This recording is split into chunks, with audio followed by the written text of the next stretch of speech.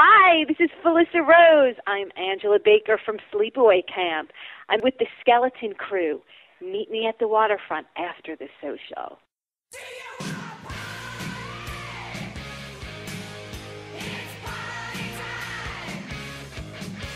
You're listening to the Skeleton Crew, radio at its scariest. Hey, what's up? This is the Skeleton Crew, and welcome to our Sleepaway Camp retrospective. And no Sleepaway Camp retrospective would be complete without Angela Baker herself. Yep, that's right, Angela Baker, aka Felissa Rose, will be joining us later on in the show. This is Alex, and I'm joined by Michael J. and Dan Chase. Right. Hey, I'm just happy to be here, man. Hey, man. You know, a lot of people asked me, when did you guys start doing the retrospective thing and this and that? Is there any other shows? And Mike, the only other one we ever did, we started doing this on September 12th, 2010 with Psycho. Right. We did all 4 Psycho movies. They're online somewhere, I think. You could just type in something on YouTube. They're not on our channel, but you could find them. I think they're on my individual channel, the Mike Flicks channel on YouTube. MikeFlix on YouTube. And we weren't too good back then, so I wouldn't put too much time into those. We'll probably do that again and make them better because we're a little bit better now. Well, I would think so. We're more seasoned. Yeah, we're more seasoned. That was back when we just started. And the Friday 13th, we did a retrospective on that, of course. That was April 2nd to the 13th, so check that out on our channel. So those are the 2 retrospectives. Now this is the Sleepaway Camp retrospective, which is, this is going to be one of my favorite ones. Is it? I could tell already, yeah. Okay. All right. So, and we hit a couple, milestones. This is our 20th episode. I guess that's a big deal, even though we did 12 in a row. All right. Episode 20.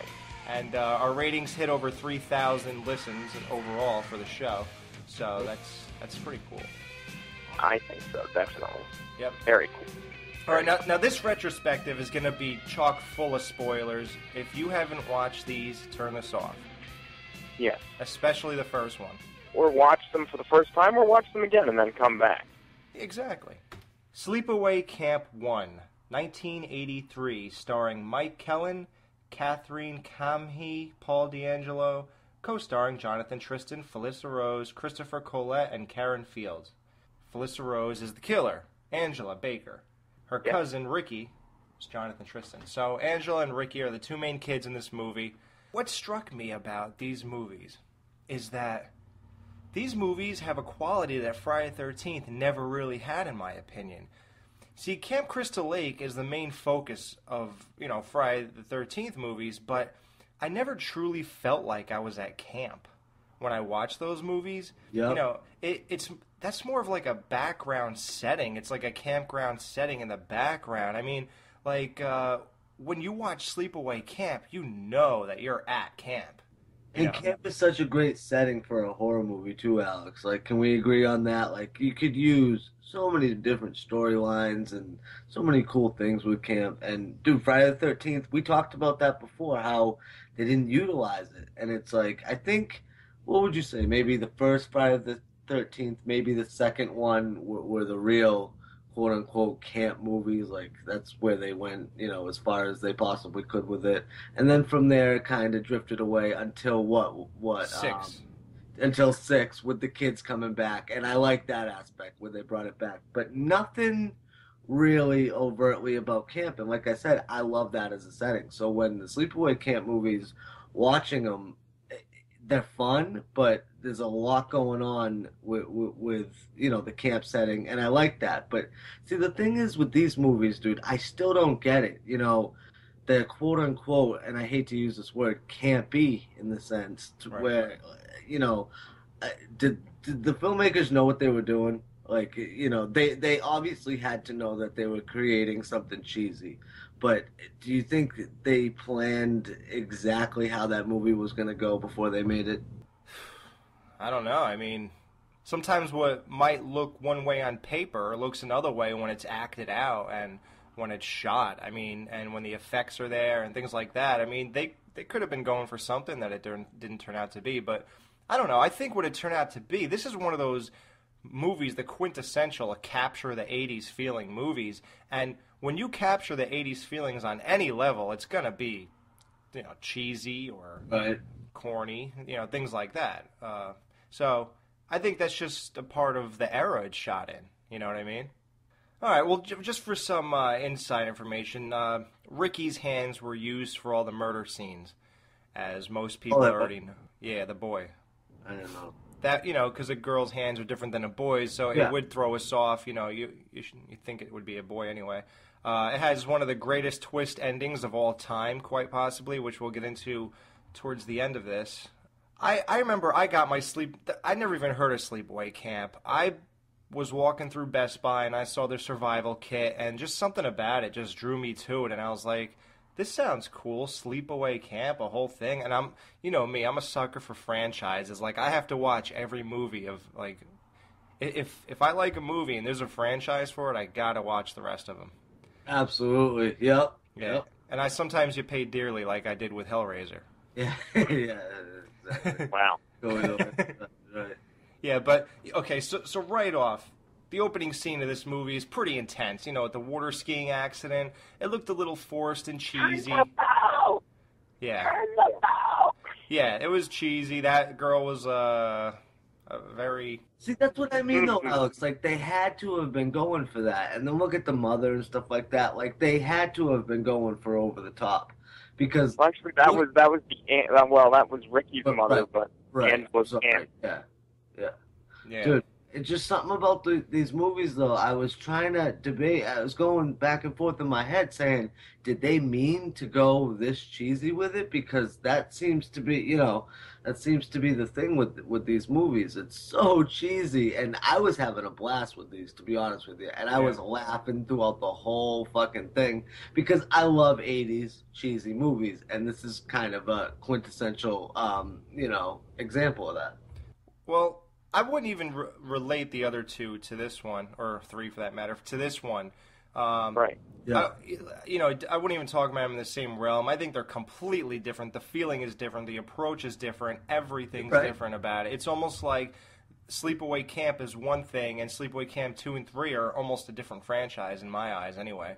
You know what? Right. Good point, Alex. You're right. Yeah, I don't even relate them at all, except for I watch them in order. That's about it. But so this is really cheesy. So you got the girl screaming, you got the gay lover standing there, and here's the biggest question for right off the bat: how does a gay guy have 2 kids? I think he was a closet gay. Yeah. So. Okay, so, it's really weird. Like, after the guy gets mauled by the boat and he's dead and he's, floating in the water, his boyfriend just goes, John, and he stands there. That reminds me of, like, Halloween when, like, that moment where Michael's parents just stood there shocked after they took Michael's masks off, and it's just, like, for effect. It's just for movie effect. Like, in real life, wouldn't he have ran down, made sure the kids were okay, made sure John might be alive and do CPR on him? Nothing? If I was the guy, I would have just run down, jumped in the water, and I would have went and tried to, like, drag the body to land and try to resuscitate it. I mean, because, look, there really wasn't a lot of blood on John's body. No. So he could be alive there, and he was just floating face down. He didn't, I mean, come on. That's not believable to me. The guy could still be alive. If you really loved him, you want to go and try to save him, I think. Perfect example, Shutter Island. Leonardo DiCaprio finds his kids. That's a real reaction. This, exactly, Alex. It was stupid. Yeah, I mean... You want real, that's real right there. I mean, maybe he just didn't feel he was worth... Maybe the guy didn't give good head. I don't know. Maybe he didn't. Maybe he didn't really love him. And like the accident was a setup. Maybe he paid the water skiers to kill the guy. Maybe he had a gag reflex. I don't know. Yeah. Yeah, like. Mike, we're gonna hit you again with this. All right, so what I like what Dan was talking about. Let's talk about the crazy Marilyn Manson out of a mental ward aunt. Wow. Desiree Gould. I'll tell you what, and I know like now she does like real estate work, I believe. I'll tell you, she played that part perfect. Like there was nobody, I think, that could have delivered the crazy like she did. I couldn't tell if it was bad acting or I'm going to be the most bizarre human being in the world. Look what I did. I packed you and your cousin some goodies for the ride up to camp. Wasn't that nice of me? Any chips? Why, of course. I believe there's a whole bag. Yeah, she was straight out of a John Waters movie. Yeah, it was just I was like looking at the screen and I did the whole head tilt like a dog does when he's looking at you. Like, huh? I was like, what? You know what? This movie's full of disturbing people, dude. Yes. Oh, absolutely. When the kids all run over to Camp Arawak, you got this guy saying, look at all that young, fresh chicken. Where I come from, we call them baldies. Makes your mouth water, don't it? Artie, they're too young to even understand what's on your mind. Then, good buddy, there ain't no such thing as being too young. You're just too old. now... Oh, you know what? And it's weird, because as I was watching it, I realized what they meant by baldies. What, this last time you watched? No, actually, before. Like, when I would watch it when I was a kid, when I first saw it, I wouldn't know. And then, like, all the years, I didn't go. But when I watched it this last time, I watched it with more of, like, a curious, analytical eye. And when I did so, I'm like, oh, he's calling them baldies. That means they have no pubes. Well, what really, like, creeps me out about it is that everybody around him is just standing there when he's saying that, and the black guy is just like, they're too young to even know what you're talking about, or, whatever. And I'm like, oh, by the way, that cook, that black guy, that's James Earl Jones' father, Is it really? What? Yeah, that's James Earl, yeah. Wow. Darth Vader's father, yep. Then you got the camp owner, Mel. Now, was he Mr. Furley or Mr. Roper on Three's Company? I don't know. Well, no, he does. I mean, no, it can't be you. It can't be. Yeah. He actually died the year this movie was released, 1983. Oh, I thought it was a while ago. It was cancer, I think, that killed him. Yep, so he was on his way out while you saw that movie. Yep. And you got Judy and Meg, perfectly cast. Yeah, oh, I agree. The two bitches who hated Angela. Oh, yeah, dude. Yep. And I would have taken both of them. You would have what? What's that? I said I would have taken both of them. Taken them where? You know. I think Mike was more intrigued by Ronnie with those high shorts and the muscle shirts. Well, I'll tell you what, his calves were amazing. Wow. Wow, that's a drop we're pulling. No, but and the best part was with Judy, she didn't have a bra on for a lot of the film, so that was kind of... Yeah, and that's a problem. Yeah, that's interesting. That's a problem? Yes, that's a problem. Dude, a problem. This guy Paul goes, hey, Judy's here, and wait till you see her, and he's holding his hands out like she has these big tits and shit. Then all of a sudden, I'm like, oh, great. I'm like, yes. I'm like, all right, baby, let's see this Judy. Let's go. Right. I'm like, in my mind, I'm picturing freaking Carmen Electra standing there. All of a sudden, they cut to Judy. Oh, yeah, they go to Gwyneth Paltrow. Yeah, exactly. Yeah, and she has these B cups. See, that's perfect. I got bigger titties than her. See, but that's perfect. I loved that. I thought that was amazing. Right. All right. That's another thing that I want to bring up too, Alex. I don't know if you were going to get to it, but I just got to bring it up. Yeah. That they used, like, actual 14-year-old kids to play 14-year-olds in the movie. Like, Angela and Ricky were actually the ages that they were portraying, I would think. You know what, Mike? I like that too, man.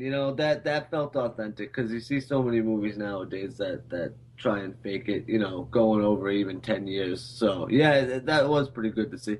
Right. The thing is, that wouldn't fly today, though, Dan. Like, No, that's they what I'm would saying. not let that happen. Right, exactly. Let's get to some kills, because that's what this is all about. All right, the first kill probably is the greatest of the movie. Angela, this guy is cooking corn in a pot that's 5 feet tall. Yeah. Oh, Yeah, my Artie. God. Yeah, Artie. Now look, and that's the same guy. We call them baldies. They make your mouth water. Now, this pot is pretty dangerous, whether the killer is at camp or not, if you ask me. Yeah. I mean, that's a pretty tall pot. I mean, if something goes wrong there, how do you even get the corn out of there when it's done is what I want to know. God only knows. But That was disgusting. I hated that corn. Classic kill. I still cringe to this day. When you actually see him on the floor and no water's behind him because it's so hot, it must have, like, instantly evaporated, and his tongue is sticking out, and he's fucking melted, man. Right? And the way he's screaming, I still cringe, and I tense up. I'm like, oh, God, I feel it in my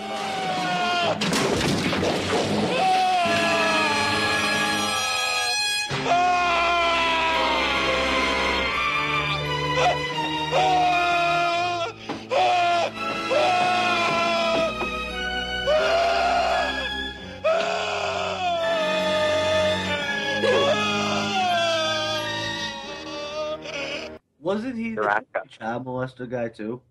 Yeah. Oh, yeah, let's get to that before we even get to him dying. Right. Yeah, okay, what the F moment. Goes walking. Oh, I got something to really like. I couldn't believe what I was seeing, dude. That was a crazy scene. Dude, that was the craziest part of this movie besides the ending. Like, okay, now this is the kind of guy... Terrific. Yeah, this is the kind of guy who buys a Serbian film on Blu-ray. And you know what I love? Like, when he brings Angela into the walk-in and he starts unbuttoning his pants because he thought she was hungry for something else. I love how the kids run out. And he walks back out in front of his boss and all the other workers fixing his belt. Right. Yeah, like... Yeah, and nobody says anything about it. Like, they don't even realize that, he's that... that was a little strange, I thought. They're probably so used to it. Like, that's what he does around there. Oh, my God. Then why is he still working there? That's my question. That too, though, Alex. I was like, is this guy for real? Like, he just had no shame. He just didn't care. Like, yeah. Dude, I'm sorry. If I was with two little kids anywhere and they ran out screaming, I would be, like, fixing my hair and making sure my shirt was tucked in. I looked good when I walked out of the room I was with, like, just to not draw attention. Like, okay, guys, I didn't do nothing. I'm perfectly normal, right? Now this guy's coming out and fixing his belt. Yeah, exactly. Scratching his balls. Yeah, he was going all out, dude. Oh, my God. Yeah, but that... Yeah, because Angela said, or somebody said Angela hasn't eaten in 3 days. But, she still has the energy to stand up. and well, she probably drank some water. Yeah, maybe she drank. Right. Yeah.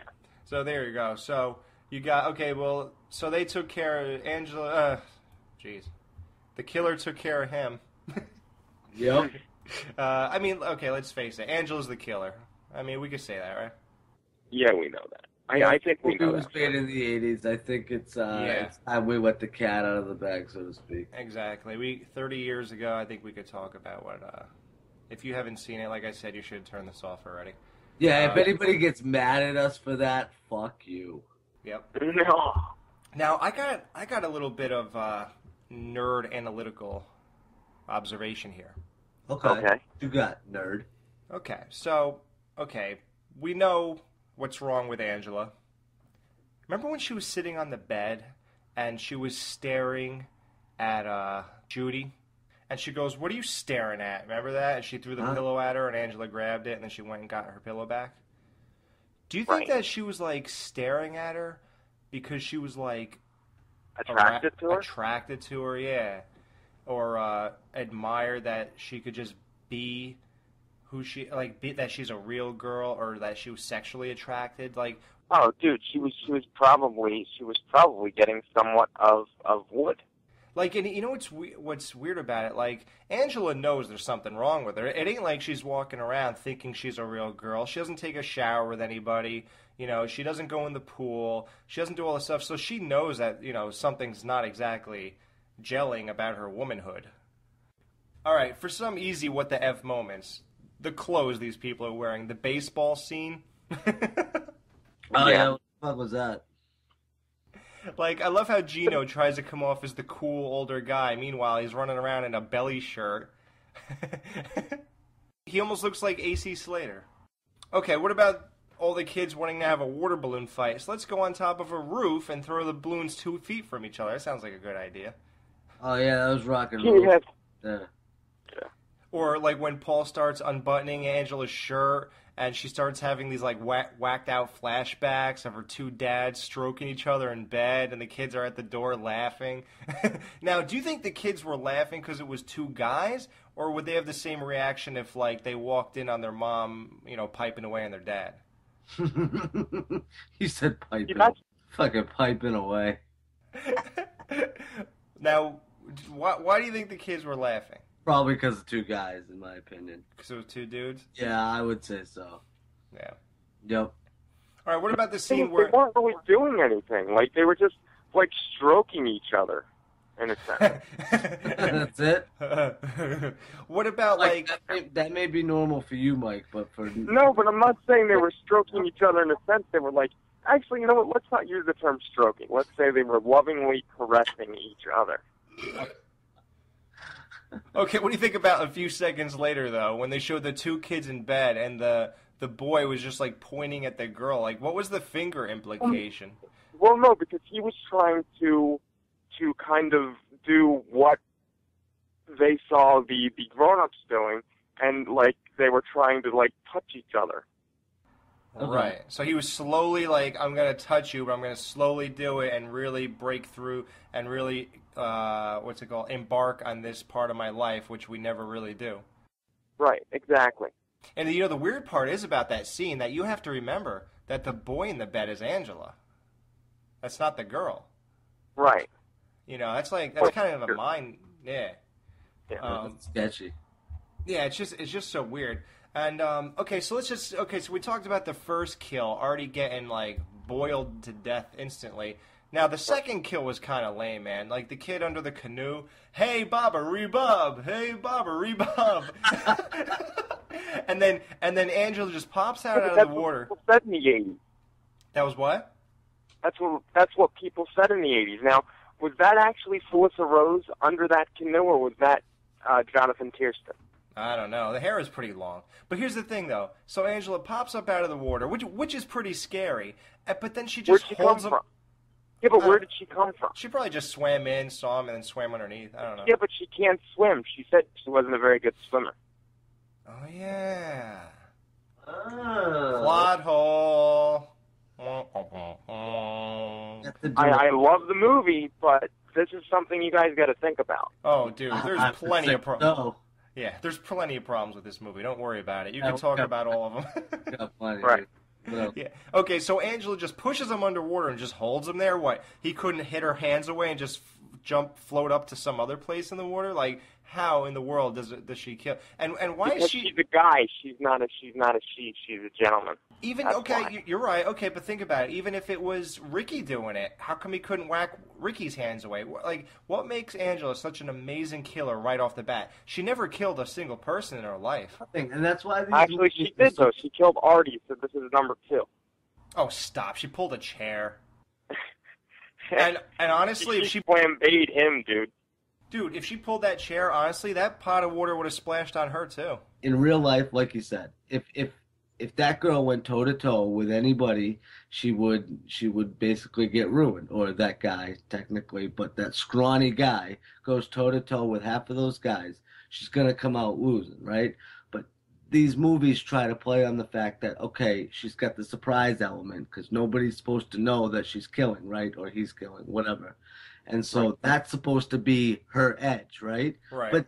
But like you just said, it doesn't matter because she's doing stuff like that. Like, oh, it's just setting up stupid scenarios where people get killed in stupid ways that don't make sense. And like you said, if it's going to be a surprise, then it's one thing, you know? Because like you said, you have a huge advantage because the other person doesn't know. Right. Okay, you can see that working. But when it works like that, like you said, why didn't he just fucking push her back? It's like, that's a very valid point, and it's almost like so obvious that it's like, okay, it completely renders this movie kind of invalid in the sense where it doesn't take place in a world that real things exist and real scenarios play out like they should and shit like that. Where's his will to live? Right, exactly. It's like, come on, it's almost that stupid. So this is one of, honestly, I gotta break this down. These movies are movies that you sit around with your friends and get drunk to and laugh at. And have fun. And I had fun with it. I'm not gonna lie, it was a great time, but really, I mean, Sleepaway Camp. That's all I'm saying. What really makes no sense about that entire scene, oh my god. The girls, the crop of babes that these guys wanted to skinny dip? Right. Dude, did you get a good look at those girls that those guys were saying, come on, get in, let's skinny dip? Why would you try to convince any of those girls, besides the main one that was like in the front a little bit, into skinny dipping with you? Like, I'd be telling those girls to fucking wear more clothes. I'd probably tell them to put a concrete shirt on and tie a fucking anchor to your leg and jump in the lake. Did you get a look at those girls? I want anybody to go back and watch. I paid attention to this, especially the tall chick all the way to the left. She was like 6'2". She had this curly, tight black hair. Yeah. Right. And the girl all the way to the right looked like a stuffed sausage. You gotta go back. Well, wait, but here's the thing, right? They're horny teenage guys. They want sex. They will look at anyone naked. Pamela Henderson, man. Pamela Henderson. It's as good as any. It's better than any one of those chicks. I want everybody. Because I was watching this movie with my girlfriend when I was watching for the show. She said, hon, would you want to skinny dip with any of those girls? I said, well, maybe that one in front, but none of the rest. And we went through every one of them. Oh, my God. But if you're desperate enough, you'll do it. I have never been to that point, I guess. Yeah, I've never been that desperate, dude. Yeah. And welcome to my world, okay? Now we talked about the water balloon fight on the roof. Now that guy pegged Angela, so he was the next one to go. All right, the guy's taking a shit. That was great. She drops a beehive in there. Now, there's a lot of things that don't make sense about this. Number one, why wouldn't you just kick the beehive across the room? And sure, a couple bees will sting you. Because the stall was locked with the broomstick or whatever it was. But there was room underneath. Dude, crawl underneath the stall. Get out. You'll get stung a couple times. He was mid-shit. Who cares? Look, who the hell wipes their ass in any Friday the 13th? Why start now? No, but I'm saying he was actually probably mid-shit when it happened. Dude, when a beehive lands on your lap, you bail, man.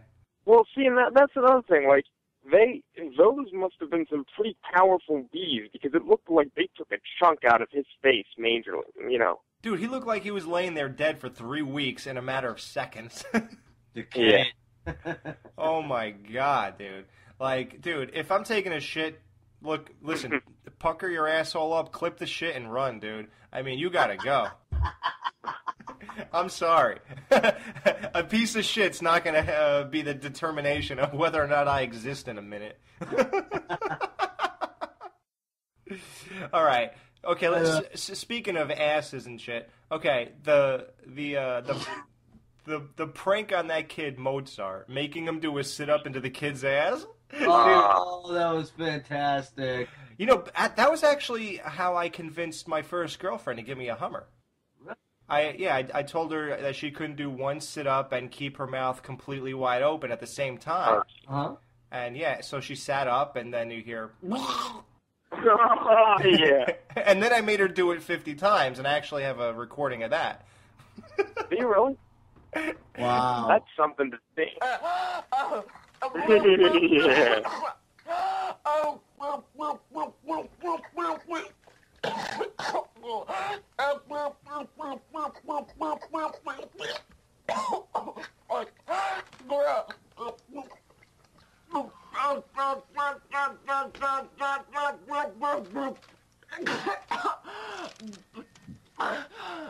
This week's Tip of the Dick, brought to you by the Skeleton Crew. Yes, I'm sorry. I got a lot of feedback on how much people love those drops, so And I know these retrospectives will be heard than most of our shows, so I'll throw it in there. This whole thing with, like, how she was staring at Judy, and you wonder if she was attracted to her, and that's why she was staring.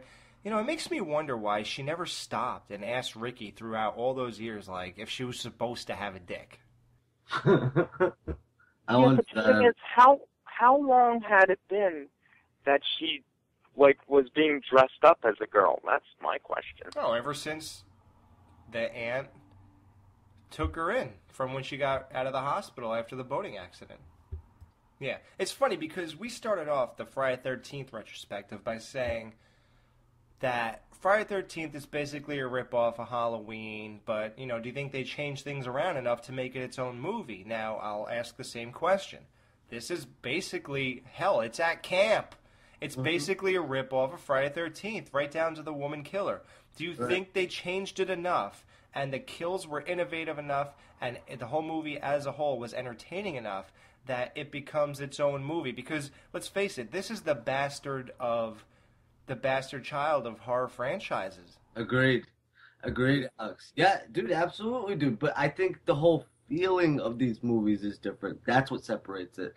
That's what sets it apart. Because I don't consider these in the same realm as, or in the same, you know, what am I looking for? The same level of Friday 13th, Halloween, you know, all that, the typical bullshit. Yeah. Yeah, they're not on the same level as Friday the 13th. But you know what? I think they are. I mean, Mike, am I nuts? We always disagree, but look, I think that these three movies this is probably one of the greatest franchises ever. Those are the three most solid movies I've ever seen start a franchise off, besides, let's just say, you know, obviously, I shouldn't say that because they all start off good. Right. What I'm saying is, you know, because they stopped at 3 to an extent, let's just say that it stopped at 3. Is this not the most highest quality franchise? I would have to agree with you. I think I really would at that point. And no, I think what makes it different from, like, your Friday the 13th or other franchises is the fact that this one actually had kids, campers involved. And I mean, this one had balls, and I'll tell you why. Because the one counselor, I forget his name, that took those kids camping, you know, overnight in the woods to sleep out, they all got butchered. I was so glad you said that. They That's finally killed That's kids. Fall. Yep, they finally killed kids. Yeah, that was pretty big. That's awesome, dude. Angela took a fucking hatchet to their heads, dude. That is awesome. Now, do you know why? My question is, why did she do that? That's my question. The answer is because those were the kids who were throwing shit at her and Ricky after Meg threw her in the lake. Oh, okay, yeah. All right, yeah, that makes sense. And he goes, "You stupid fucks," or like whatever he said to them. Yeah. When he was walking away, those were those kids. That's why they got offed. Now, here's the thing. Let's get to Meg's death now. Okay, was Meg's shower death as effective as the shower kill in Psycho? I'm just kidding. Come on. No.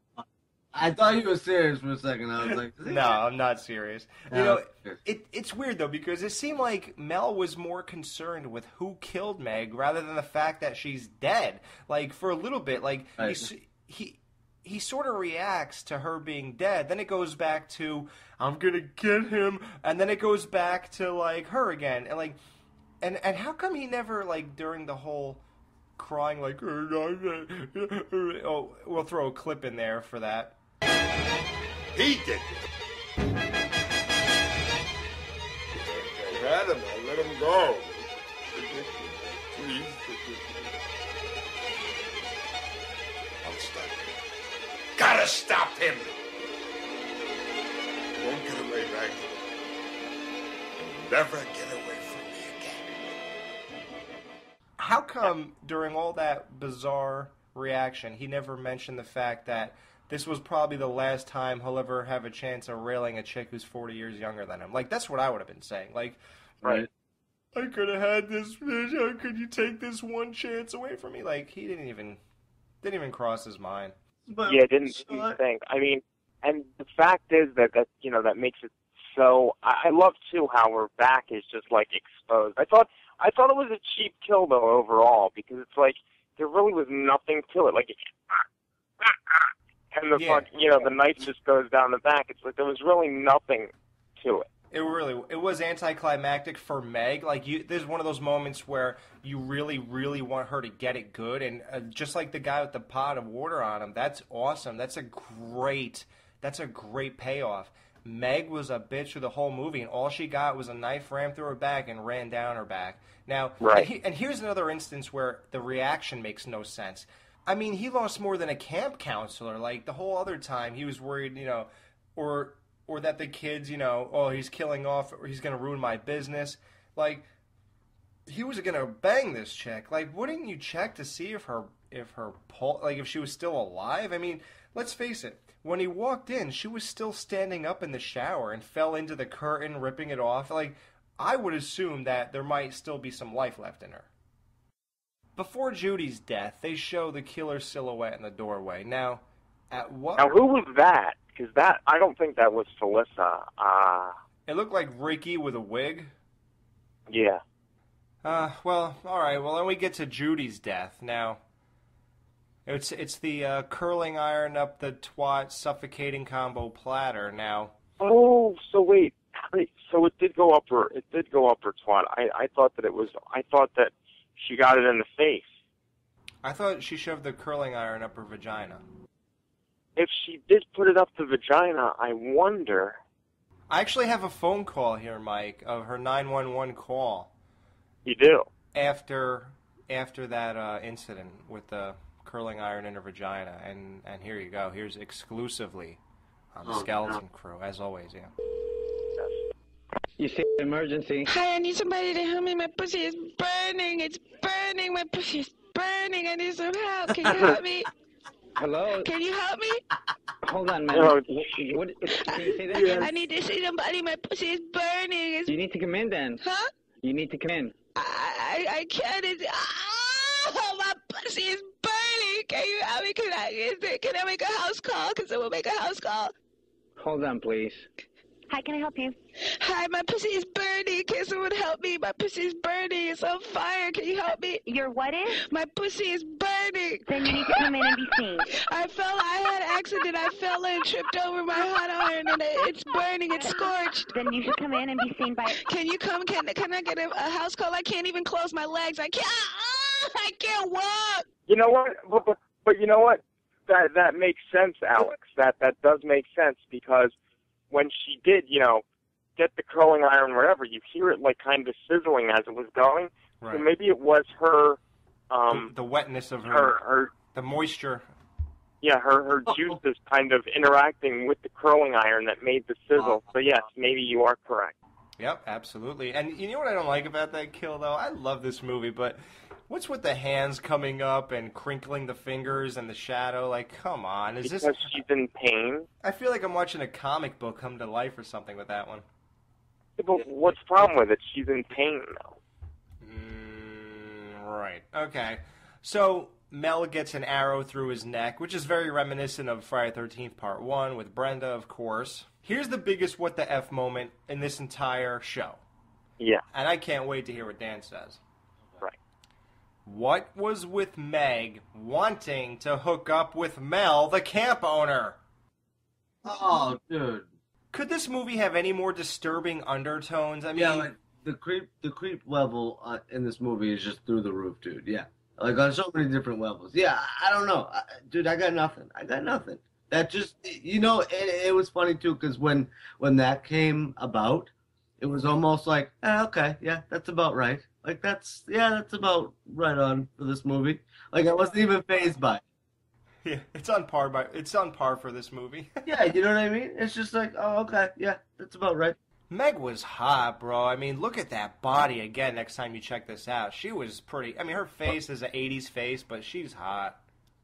Right. So she was using Mel. She was using Mel for his money. She was like, got a date. And she's like, with who? It's a secret. Or, whatever. I don't know what she said. Yeah, that's her sugar daddy, dude. That's sugar daddy. She was so happy about this. And then towards the end, when everybody's realizing people are dying, you got that cop with the fake mustache. Yeah, yeah, oh my God, bad. dude. No.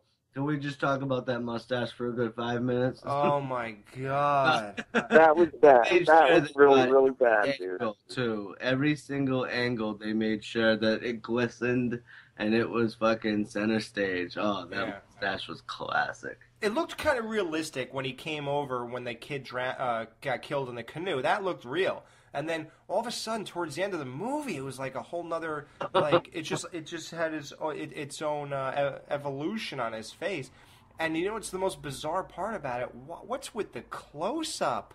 Why would you do a close up if that cop looks like that with that shit on his face? Hold the camera 40 feet away from him and don't zoom in. Right.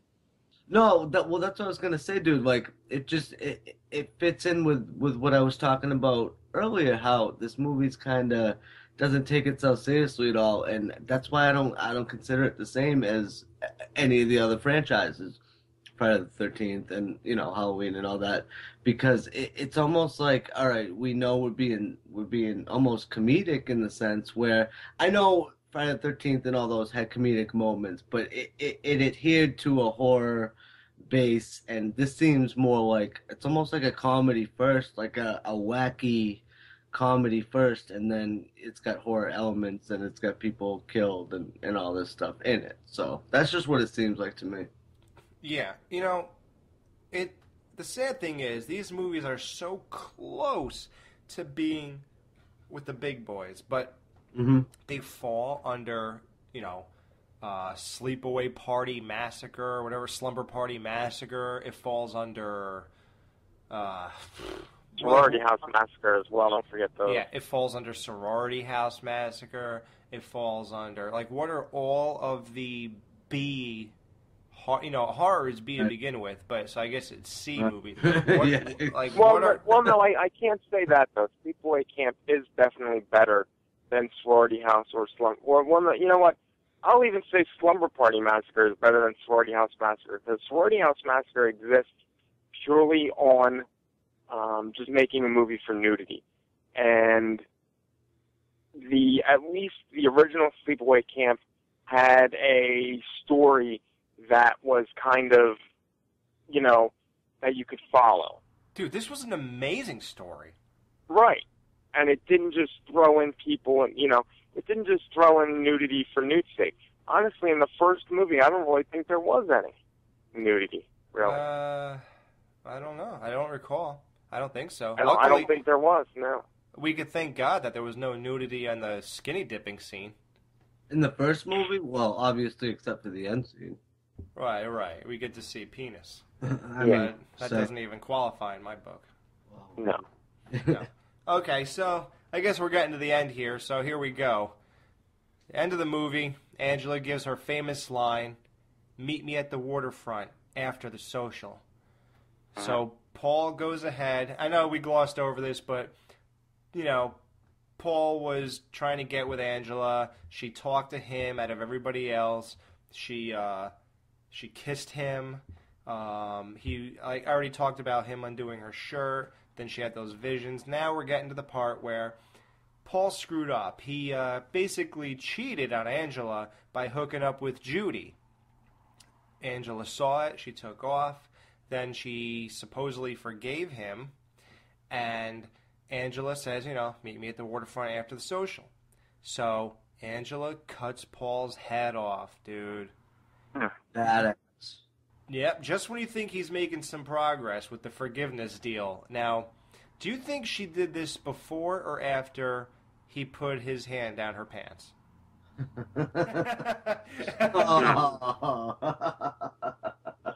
I wonder.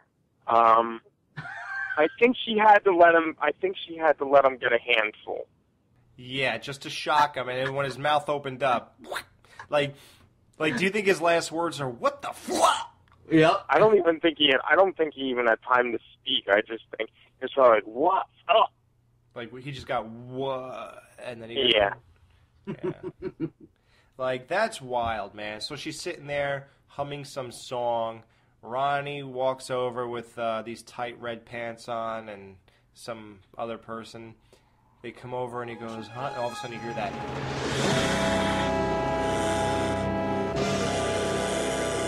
How can it be?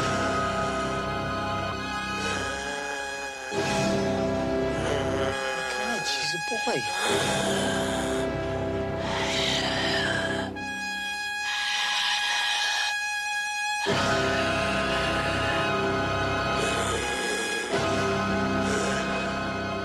I hated that. She becomes a soft-spoken girl to a beast. You know, it appeared to me when I was watching the movie, but it's interesting to me. The fact that when she stands up and she's like, okay, how do you go from the sweet, soft-spoken little girl to all of a sudden this hairy fucking ape of a guy that just seems like he's 30 years old?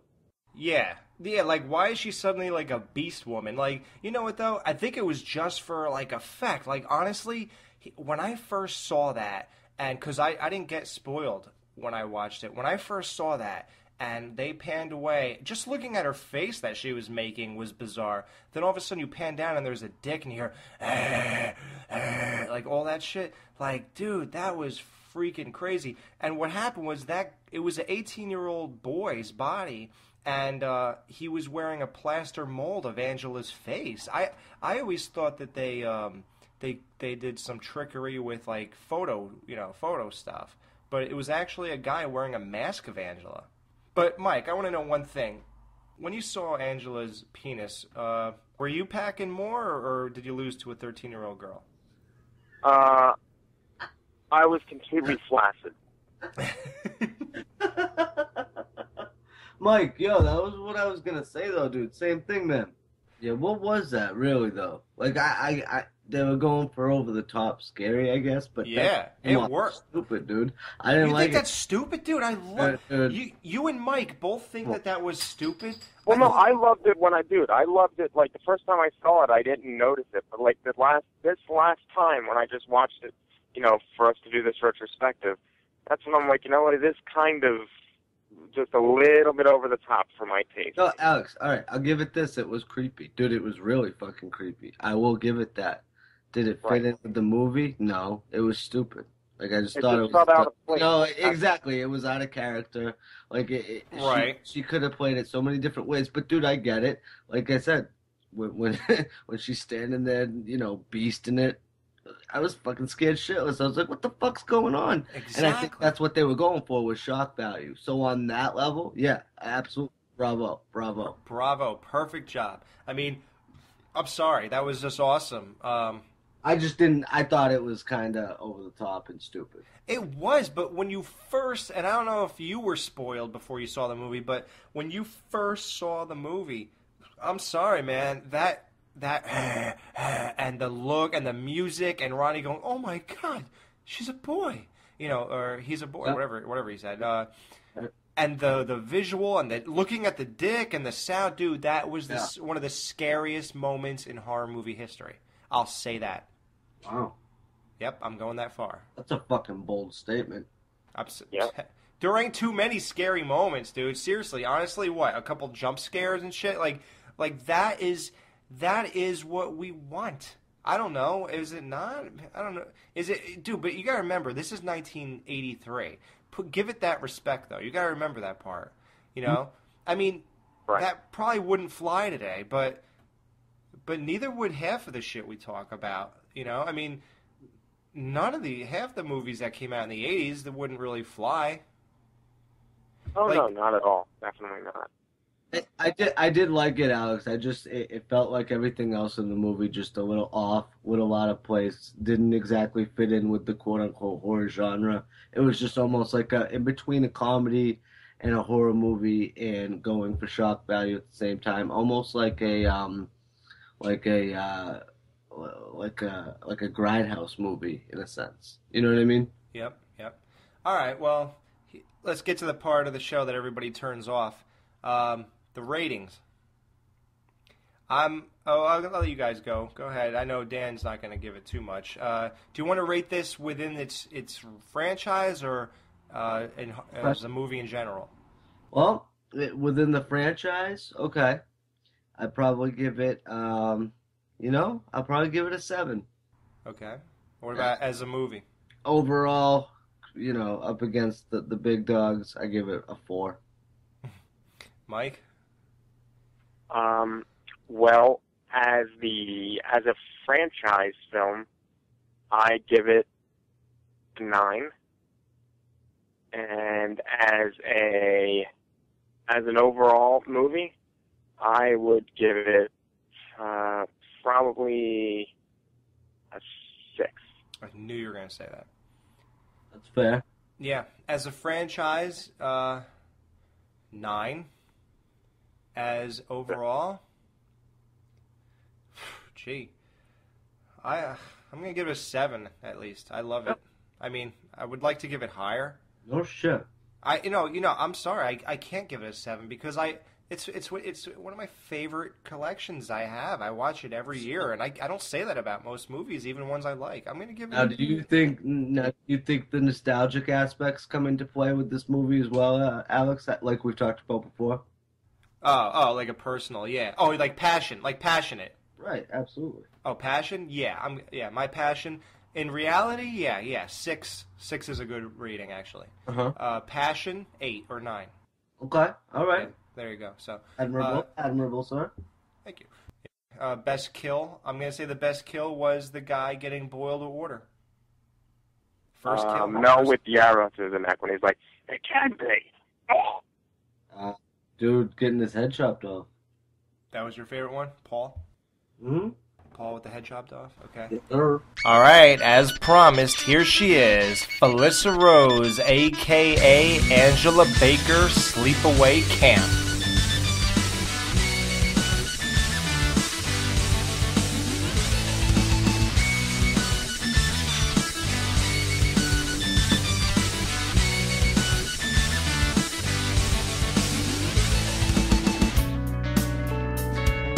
All right, we're back, and as promised, we have the beautiful Felissa Rose, a.k.a.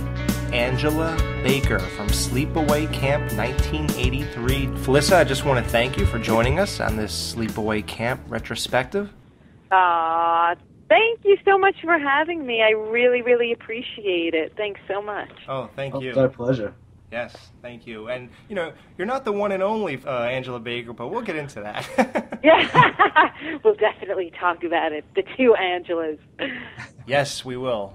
It's funny, my whole life, any interactions I had with anybody, they always thought that there was some kind of rivalry between you two, like, I'm the real Angela Baker. No, I am. These are the real movies. Right. No, most people do ask that question. They think that there's some kind of competitive, situation, but it's all good. I mean, I think it worked out perfectly. I love Pamela Springsteen. I think she was amazing in 2 and 3. Yeah. How did you think 2 and 3, when I watch Sleepaway Camp, then I watch Sleepaway Camp 2 and 3, they're like 2 completely different worlds of movies to me. Yeah. Oh, yeah, absolutely. That's why I thought it was so strange that people would compare them, because they're so completely different. I mean, the first one, Robert Hiltzik wrote and directed, and it took itself a little bit more seriously. There wasn't that dark humor. And then when Michael Simpson took over 2 and 3 with Pamela Springsteen, it had so much more humor, and it was just like a totally different type of movie. And although we're one big family, there are big differences between the movies, and there's just, who cares? Like, so what? You have to just love them all for what they are. And we all do, I think. That's how we feel about it too. Yeah, absolutely. Yeah, absolutely. Like, I love every one of them. So. Oh, thank you. I do too. I love 2 and 3. In fact, if you ask my husband, I think 2 is his favorite. So. Oh, really? Oh. Oh, yeah. So I have to beat him up every now and then now. Oh, yeah. Yeah, just don't cut his head off and stroke it on the beach. Oh my God. The number one thing when I show this to people, and we all watched it, everybody says, "Did this girl's parents read the script?" I still ask my mom, like, where were you? Were you, like, smoking something? Because, my mom was just a typical stage mother, and she thought it was really cool that I got a job. So it's like she wasn't thinking in terms of, oh, my God, look at, what she has to do. She was thinking, wow, this is cool for her career. So right. It was one of those things where while you're filming, it's so completely different. on the set than it is when you actually see the movie. So nothing terrible happened. Yes, I was 13, and they didn't use my hands for any of the kills, and they didn't use my body for the end. So it was definitely a lot lighter while we were shooting. But it's funny because my husband was telling me the other day he was watching Curb Your Enthusiasm, and some girl says something, and I'm like, oh, I can't believe she said that, and she was only 12. And then I look at him and I'm like, what am I saying? Like, I had a penis, and I was killing people to death. Like, what, you know? Who am I to ask that question? So, yeah, it's definitely, like, you know, totally different when you're filming something. Yeah. Now, did you know that you would have a penis at the end of the movie? Absolutely. I mean, I remember that when we went to the callback, Robert, there were probably like, I don't know, 8 girls there, and Robert had to ask permission from all of the parents, you know, would it be okay if, and at that time they were going to ask Ed French to make, I guess, a penis and like strap it on us. Oh my And of course, God. I probably got the part because my mother was like, yeah, no problem, sure, like, you know, she could do whatever. But, yeah, that's how they were originally thinking of it. But, you know, in the end, they just made a mold of my face and found an 18-year-old kid to play that part. So, wow. The poor guy. He got, like, wasted on a bottle of Jack, you know. Oh, yeah, to do that? Oh, my God, he was crying. Yeah, it was mortifying. Like, you're standing there in front of a huge crew. It's freezing. So I don't think he looked as good as he could have. And he had to be, I think they shaved him a little bit, and he was tiny because his face and body had to resemble me somehow, you know? Right, yeah. Yeah. So, yeah, it was definitely, like, horrifying for him. Oh, He's yeah, the real star of the movie. What's that? Said I would have been drinking too. Oh my God, absolutely. Everybody was drinking on that set anyway, but that's a whole other. That's another story. Yeah, exactly. You know, like, I always thought that was like trick photography because I don't know if everyone's recollection is the same, but wasn't he standing completely still? Didn't it seem like a still shot that they just kind of backed away from? I always thought that was your real face, and it's weird to think that it was a guy wearing a mask of you now. No, it was the close-ups were my real face, and then when they, had the long shot, it was a real guy standing there. Yeah, that's cool. Yeah, it's definitely strange. The whole thing looks weird. Yeah, and the noises that you were supposedly making. Yeah, there was definitely some of my voice in there, and it was just he was trying to make it as creepy and bizarre as possible, and the whole movie is really, dark and strange. Yeah, right. Yeah, right. Well, that scene alone really, really got me. I remember seeing it a long time ago, and I just recently rewatched this movie, and that scene still holds up. That really freaked me out. That last scene? Yeah, Yep. I mean, I'd have to say the reason people probably remember it, I mean, look, we're talking about it today. It's 30 years ago, exactly 30 years ago. Like, I think the only reason we're talking about it, because let's be honest, it's not like, this unbelievable piece of cinema, but it's like that end moment is definitely original and shocking.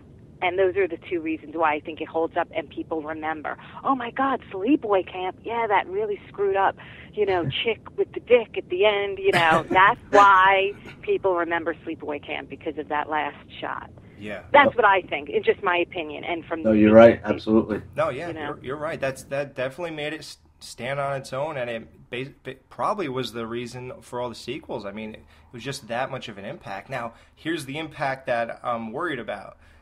What did all your friends at school say when they saw it? like I'm just imagining boys afraid to talk to you, for years to come. It's so funny, like, to try to remember and think back to what the reaction was. I think I went to see it with my whole, 8th grade class, and I still talk to a bunch of them on Facebook, and they're like, yeah, remember when we all went to the movies to see it? It really didn't have that much of an impact in that way, like, oh my God, she's a freak. Right. It was kind of like, that's so cool, she made a movie, and it was kind of like in a really weird movie, and no, the only thing that was weird was when I came back, because I had missed the first couple of months of 8th grade, and I think that girls were kind of like giving me a hard time at first, like, oh, you think you're so great because you're an actress. There was one girl in particular who was just this mean girl, but fortunately I had other really good friends who were kind of like the tough girls, and they stuck up for me. And you know, it was kind of like that typical tween stupid BS, you know. But it was all good. I mean, in the end, like everybody just really thought it was a cool movie, and there was no. It kind of faded away. I mean, it came out in November. It did really well. It came out like Thanksgiving. Mm-hmm. Funny enough, it beat Yentl, the other he/she movie. Right. And then it came out. It was re-released again in June, the summer of like I forget, maybe 83 or 84, and that, you know, it kind of went away a little bit. It wasn't really until like the internet that it made like a powerful comeback, and people were like making websites and talking about it. And it was like, whoa, what's going on? You know? Yeah, what was that like? Because you know that. Okay, let's just say Sleepaway Camp wraps up. Like, what did you didn't really do anything acting wise after that? Because in the '80s they did ask you to come back and play. You know, Angela Baker, and then you said no because you wanted to enroll in school, and if you held off, then you couldn't get in, right? Well, somebody's done a lot of homework. I was a kid, and I was doing commercials, and I did audition for some really cool sitcoms like Give Me a Break, and I think I auditioned for Who's the Boss. You know, I was around that circuit. But I did, you know, just theater and kind of, you know, was a kid. And then I really decided once college came about that I wanted to enroll in a university where I could study and become a serious actress. So I got into NYU, early decision into Tisch School of the Arts. And at that time, Michael Simpson and I met, and it was kind of like, I think he had already done Fast Times with Pamela and thought she'd be good for the role. So I asked my manager, like, what do you think? And they were like, well, if you want to do, we'll talk to him, but he's talking to Pamela Springsteen. And it kind of just evolved into, I really want to go to school. NYU won't let me in early decision again. Like, I'd have to re-enroll. So it kind of all worked out just fine the way it was supposed to. And I went to school, and they did 2 and 3 in Georgia, like back to back. Mm-hmm. And then it wasn't until like many years later that I decided, okay, now I want to, you know, do this for real. And I was in New York City and started again with some theater, and then got into a bunch of horror movies. And then I was fortunate where I got to do a lot of, you know, those kinds of movies and play the killer and the victim, and I've had a ball. So wow. It's really awesome. fun. So the internet basically made this whole thing come back to life after the, you know, mid-'80s. So all of a sudden, everyone's like, Sleepaway Camp, Angela Baker, Felissa Rose, and then they start talking Return to Sleepaway Camp. Yeah, it was really like one person in particular. I mean, it was Jeff Hayes started SleepawayCampMovies.com, and he was like the biggest fan, aside from my husband. He got in touch with me through email and was like, look, I'm making a website. You wouldn't even believe how many fans there are, like, worldwide. And could I come meet you? He lived like in Boston, and I lived in Manhattan, and he came to see me, and we hung out, and he was like, you know, I really think we should try to find Robert and like maybe do another one. It just seemed crazy to me. I was like, what? Little did I know Robert lived like in the same town as me. Wow. And for all those years, like, he and I never bumped into each other, and so we got in touch with him. I found his number, like, in an old book that I had kept from being on the set. We called, and we got back together, and Anchor Bay did the commentary, and that was the first time I had seen him in, like, I don't know, 16, 17 years. Wow. And I'll never forget, he came to my door, and he had flowers, and it was like just seeing each other, you know, like we just saw one another last week on the set. And then we got back in touch with Jonathan, you know, Ricky, and we got in touch with a whole bunch of people. And it's, you know, Sleepaway Camp is just this odd little family, and all of us have kind of like kept in touch. And then when Robert wanted to do the next installment, Return, it was kind of like just a natural segue into getting that together. And all because of Jeff, it all happened. So wow. It was It was really cool. The whole thing is just so weird because we did the Fangoria convention like in 2000 or 2001, I can't remember, and it was huge. We had never been to a Fangoria convention. It was in New York City, and Tony Timpone was like, "Oh my God, this is crazy." It was like standing room only, and it was just amazing. We signed at the table for like, I don't know, 4 hours. We were signing stuff for people.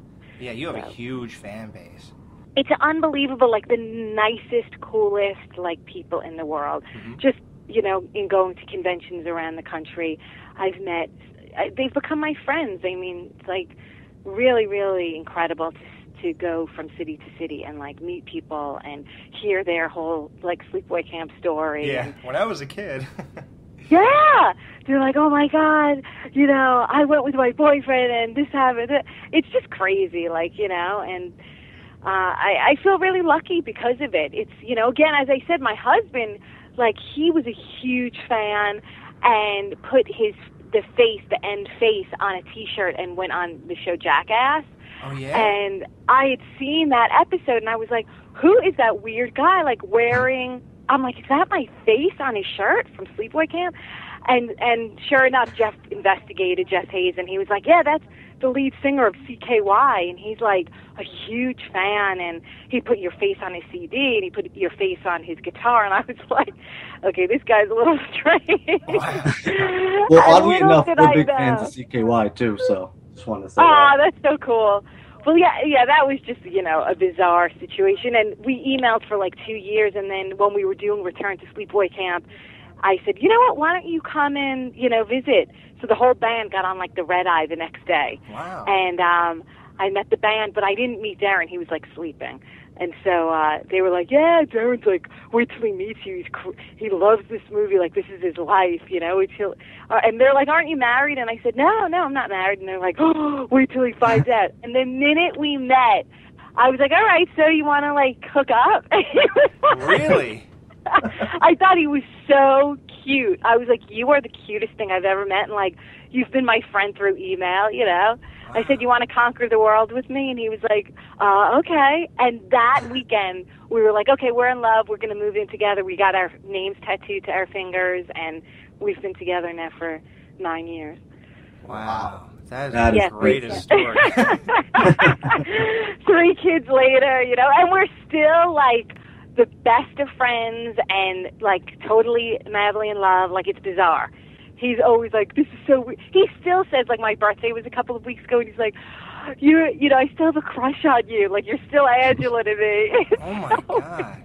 It's weird. That is so crazy. So I guess Camp Kill Yourself, it was all about Sleepaway Camp then.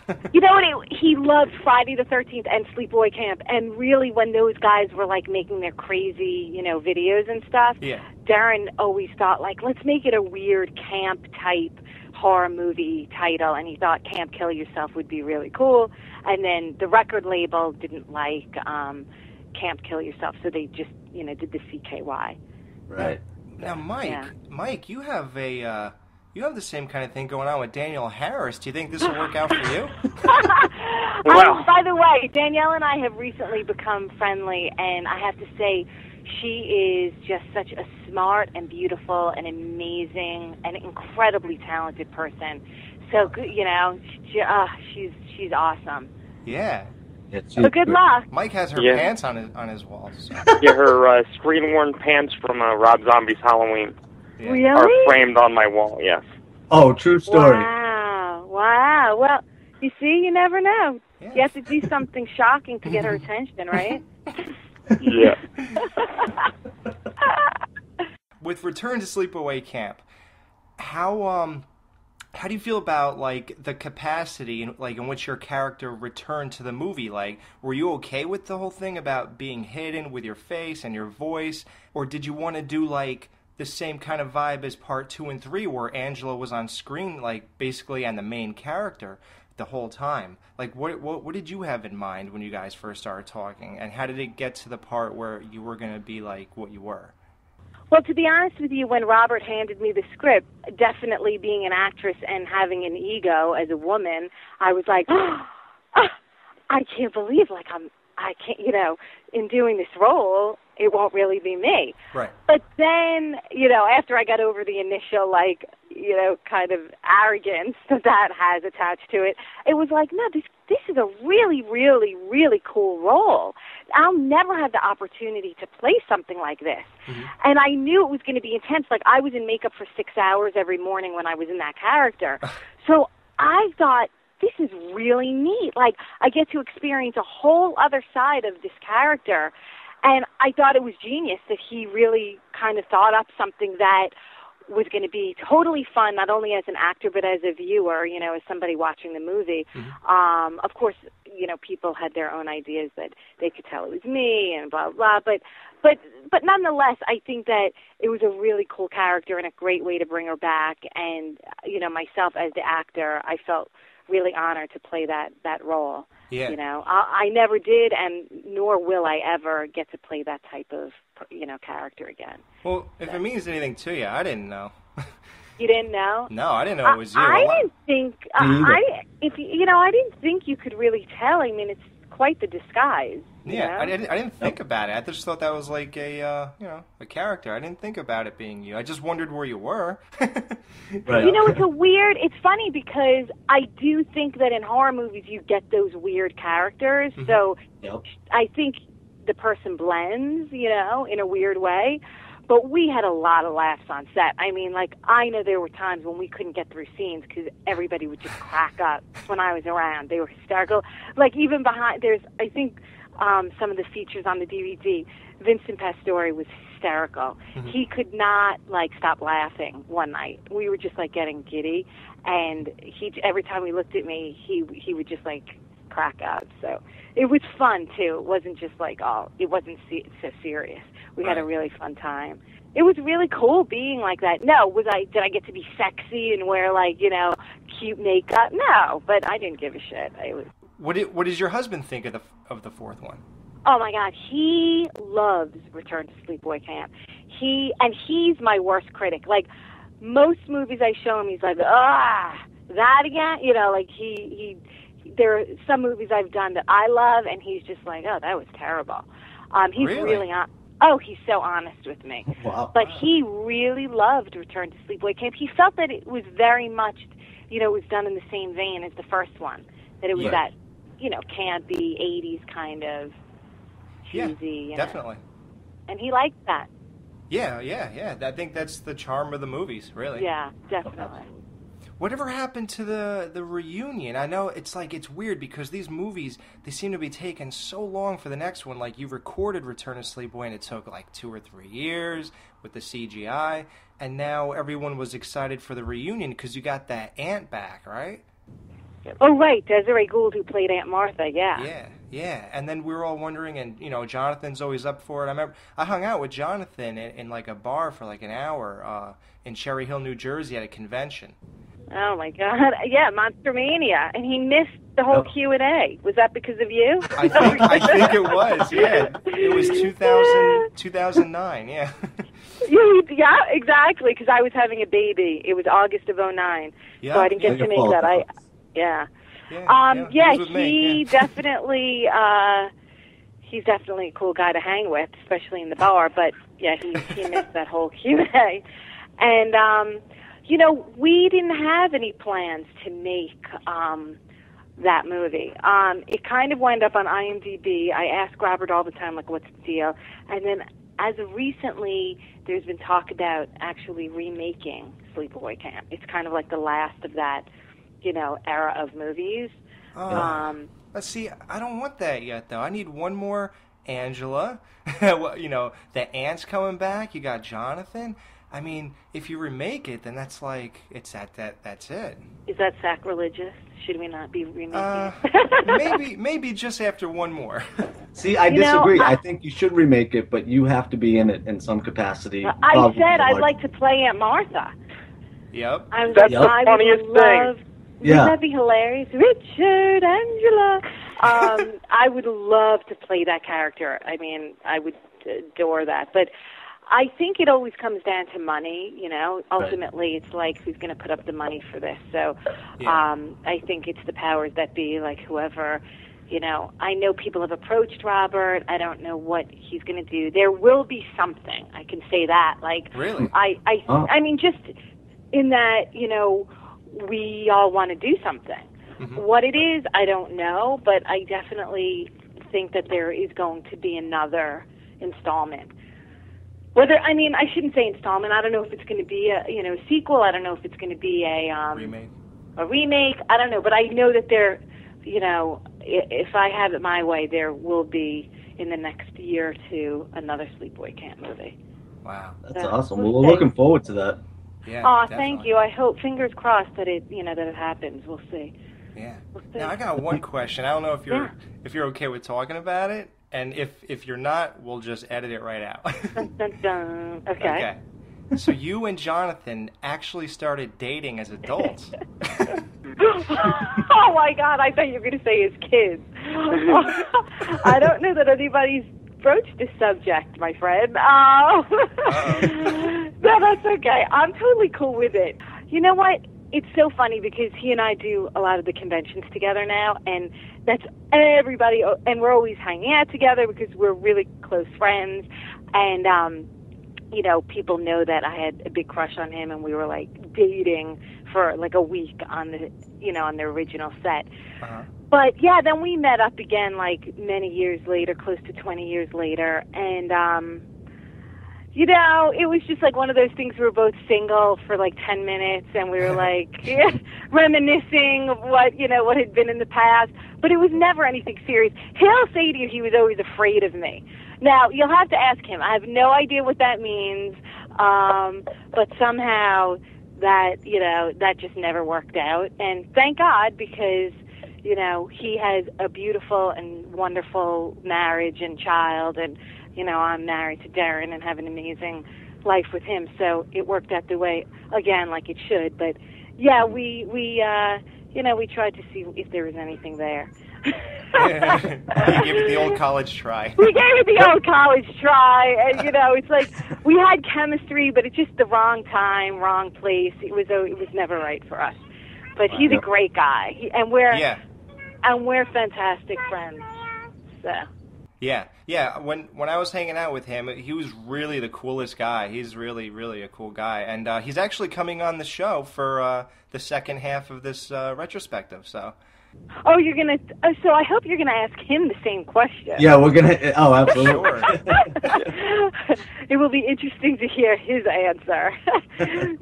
Should ask him to have a couple of drinks before he does the interview. He's hilarious. He's so. Well, that funny goes without saying for this show. Yeah, we all have drinks before we record this. Hey, that's good. That's good. More fun. The whole, the whole party atmosphere thing going on. Of course, definitely. So you're a horror fan. What do you think of all these remakes? Are you do you think they're cool? Is that why you want to do one, or have you not liked what's come out, or what? That's a good question. It's funny because several years ago when we really got hit with everything being remade, I was totally against it. I couldn't believe they were remaking these movies. They were, how could you touch these, incredible pieces classics. of art? I just love them, these classics, yeah. But then I spoke to a friend of mine, Jason Paul Collum, who I did a documentary with, and he's a huge horror, not only fan, but filmmaker, and he kind of opened my mind. He was like, if you really think about it, it's cool that they get this attention, and a new one is remade, and then the new generation of fans get to, take a look at the old classics. Mm-hmm. And I was like, yeah, that's kind of a neat way to look at it. It's shedding light, to kids today, what was. But I still wrestle with it. I still kind of wish that they would leave well enough alone. But then when I kind of had that feeling, I was like, well, it would be cool to see what they would do with Sleepaway Camp, but only if Robert is at the helm and if he is the writer and director of the new one. But unfortunately, that's the problem we're running into. We're running into, money people want to put in their young writer and director. Right. They don't want Robert. Right. They don't want the old did you get a good return on the last movie, Return of Sleepaway No, and Camp? that's also the problem. You know, that didn't really do so great. Oh, it didn't? Oh, wow. So it's. I mean, I don't know. I can't say. I'm not at the. Yeah. I have no idea, but I'm getting yelled at by my 5-year-old right now. Yeah. All right. Well, I guess the last thing, so you can get back to your, the kids and everything. What We're like, let's talk about slicing and dicing. We'll talk about killing people later. Yeah. So what are you up to now? Like, what could the fans look forward to? Like, any new movies you're going to be in, or any conventions you're going to be at? I'll be at Day of the Dead, July 6th through the 8th, in Indiana. That's coming up in like less than a month, and I have a bunch of. I think I'm doing Spooky Empire in Orlando, like October, November. I have a bunch coming up, and I've just done like a lot of films, so they're kind of like coming out, one at a time. This movie Poe that I did, which is kind of like a Silence of the Lambs. It's really cool, and we're going to be doing the sequel. That one just came out, I think, in May, and then we're going to be doing a sequel to that. And it seems like people like that. And then I did another movie with Jason Hughes called Breath of Hate that should be coming out. And okay. I can't even think. Yeah, like a bunch. It's been great. And I'm kind of working on a project with Tiffany Shepis right now that has to do with a reality TV show. So Really? I hope everybody keeps their fingers crossed about that, because we're kind of like talking about that. Well, we're kind of past the talking stage. We filmed a little, so we'll see what happens. Maybe on Sci-Fi. Wow. That could be cool. We'll see. Awesome. Yeah. Just some talk, Please, do whatever you can to come to New Jersey. Please, Monster. Oh, my God. Yeah. I have to say, like, I was there. I guess it was in 2010. I had the best time. It was like, wow. I hadn't done conventions, a lot of them up to that point, and I just love them. Wow, I can't believe I didn't know about that one. Yeah. Yeah. I wonder why I couldn't have went. There must have been some reason I couldn't go. Yeah, you were out of the country. You were. Yeah, sure. You were on a safari somewhere. You'll get them next time. Yeah, if I knew you were there, I would have went to great lengths. Well, I'm hoping. I hope they invite me back. You always kind of keep your fingers crossed. Like, I just did Blood on the Beach in Virginia. We had a great time there. Oh, cool. Yeah. All right, well, then next, if you ever come by, me, you and Jonathan hang out in the bar, right?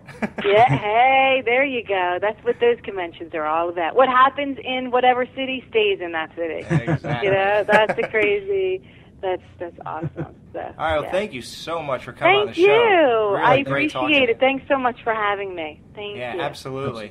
Thank you. you. Looking forward to your new stuff, and looking forward to rewatching the old. I appreciate it. Thanks so much. All right. Okay, right, good luck, guys. Thank you for everything. Have a good one. Okay. Thank you. Have Bye. a good one. You too. Tune in to episode 21 for part 2 of our Sleepaway Camp retrospective. Sleepaway Camp 2, Unhappy Campers, and Sleepaway Camp 3, Teenage Wasteland.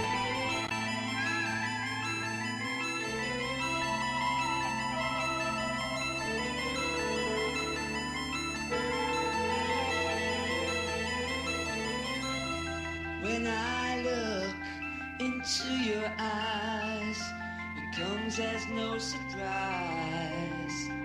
You're slipping away, and yeah, you're the love of my life. It's so cold at night, I'm begging you to stay. I know it's all a masquerade. I know you're not afraid. You're just what I've been looking for.